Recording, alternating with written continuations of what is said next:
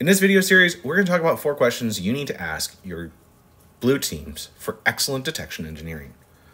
How broad should the detection be? Do we want a general alert on a single action, or a specific alert when an action meets a certain condition? Number 2, what are you trying to alert on? An action on a resource? Whenever a user or a service principal logs in?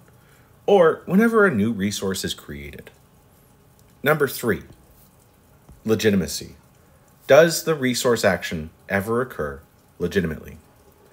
Is it part of a system admin's routines? Can you minimize the false positives through more granular data? And number 4, the last question. What steps should be taken once the alert fires? Enable a runbook? Email or text an appropriate party? That's how you get started with excellent detection engineering. Hope you enjoyed it. See you later.